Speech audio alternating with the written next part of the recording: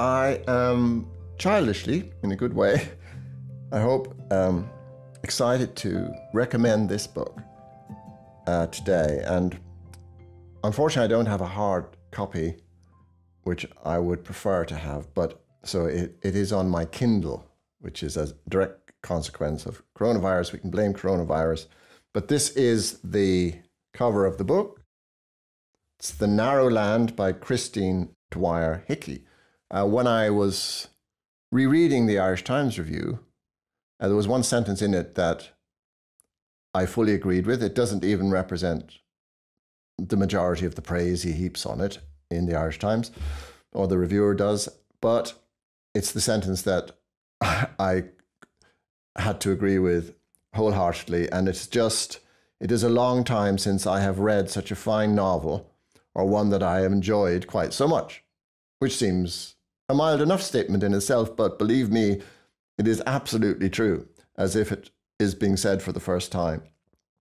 It is about Edward Hopper and his wife Jo, very importantly about the wife Jo, and the relationship, among 1,000 other things, of Jo to her husband's prominence, always an immense problem. As for Christine Dwyer Hickey, you might be familiar with some of her other books, Cold Eye of Heaven, Last Train to Liguria, and the famous Tatty, which is her Dublin book, as it were, which was recommended to me in turn a good many years ago by Dermot Bolger. So I am assuming that this recommending of books does work, because that's where I began with this writer. The reason it's so delightful on a human level to read is it is written with a hugely unusual level of precision, also of love, but also what Matthew Arnold recommended for all artists, a sort of disinterestedness, which doesn't mean you're not interested in the thing. It means you've kept a certain interesting distance from the subject matter, which is very, very important, ironically, in order to get close in on it, if you follow that contradictory statement. I just want to read the first few moments of the book, if I may. It's a section called The Bringer of War, and it begins very, very quietly, but as you will see, with a whack of recognition in it. At the top of the terminal steps, the boy stops short, and the woman pulling him along pulls harder. The boy resists, this time bending at the knee and pressing his weight down into his heels. The woman waits a second and then spins around. What is it now? What now?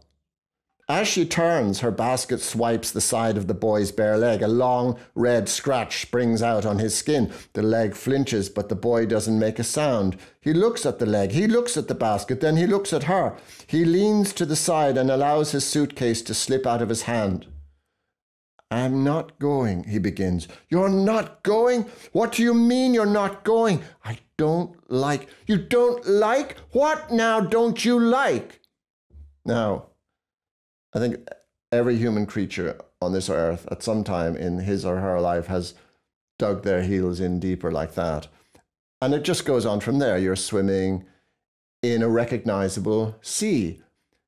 The book itself is like a house with all its windows and doors thrown open, except for certain rooms where you seem to be peering in through the glass, which of course is a very Hopper-esque experience, and all the more powerful for that.